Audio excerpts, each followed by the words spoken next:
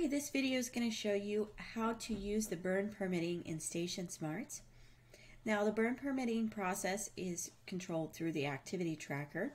Any records that you create here for a burn permit are going to be displayed in the activity tracker as well. So you can do any type of reporting or other items that you could do in the activity tracker. They're going to be available for the burn permits as well. So you can see in the activity tracker, you would normally be looking at this list view, but we can click on the permit process and we'll be in the permit processing tab to be able to track our burn permits.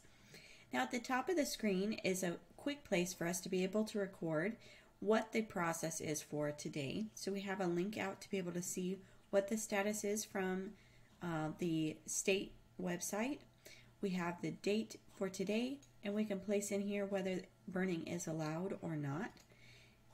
And if it's not allowed, we can determine who has made it not allowed, whether the state said it or whether something's happening at the fire department that is making it not allowed today. So some departments have said the state may say burning is allowed, but we're short an apparatus and we may not be able to respond as quickly as we need to.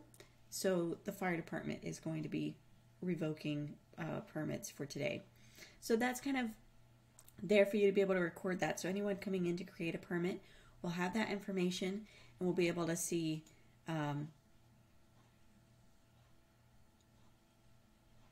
if that's allowed and be able to let the person know that's requesting the permit. So let's say that burning is allowed. Now we can come over and create a permit. Now I'm going to create a permit for 1B Street. And you can see that 1B Street has a warning. So we get this message that there is one burn permit restriction for the property location. We need to view the restriction section of the property record for details. So we can actually click that. It's going to open it in a separate tab for us, a separate window. And there's that. It's just a warning. So we're going to go ahead and create the permit. So I'll click New. And you can see it's been created. There's that restriction notice again. There's the pieces telling us whether burning was allowed and what this permit range is from. If we need to print this to provide someone with a receipt of their permit, then we can just click that print button and it's going to be available. We can save it as PDF, email it over to them, or we can print it directly and hand them the piece of paper. And then within the view here, we get a couple of options. So clicking on this action or tracking number, we're going to get that activity tracker sheet we were just looking at. We can click on the property address and that's going to open up the property view just like we were seeing before with the property restrictions. Same with the property restrictions, we get another view to it here like we had in the permit. So we could actually click that and it'll open to that property restrictions as well.